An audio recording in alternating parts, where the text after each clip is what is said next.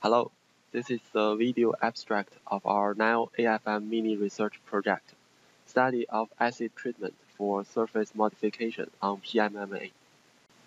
The sample we are using in this project is PMMA with and without our acid treatment. And PMMA is short for polymethyl methacrylate. And this material is commonly called as acrylic.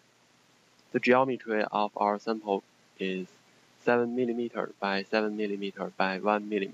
The probe we are using in this project is HQCSC70, which has a resonant frequency around 13 kHz, so it is a relatively soft probe.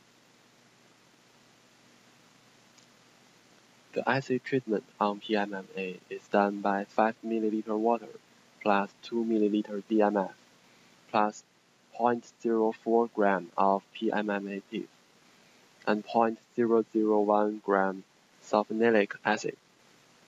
And the reaction has been run for 12 hours under 90 degrees C. What we expect to happen is the nitrogen in the sulfonilic acid. We're trying to substitute the carbon in the PMMA. We first acquire the topographies of both untreated and treated samples. By comparing these two figures, we can see after the treatment, the sample looks much rougher than the untreated one. Then, we measure the force curves on each sample. For the untreated sample, we carry out the force curve measurement on a relatively flat surface. For the treated sample, we notice that there are both flat surface and some features on its surface, so we carry out the force curve measurement on both of them.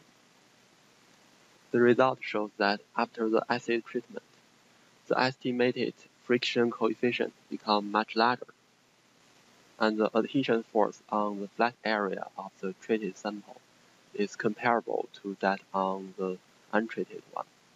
However, the adhesion force on the feature becomes much larger.